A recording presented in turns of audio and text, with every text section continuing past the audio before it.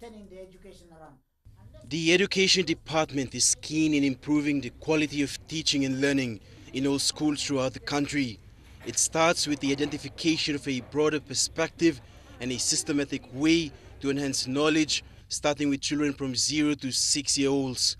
Following the recent conference in Medang, Dr. Tapo is adamant the department will deliver according to the government's requirements, guidelines and development plans. We'll continue to make sure that we use those, whatever has been developed, to better the way we resource our children in schools, in various levels of schooling.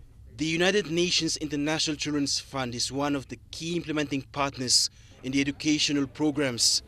Country Representative Baba Danbapa announced UNICEF will assist to ensure all schools have equal shares with teaching and student materials.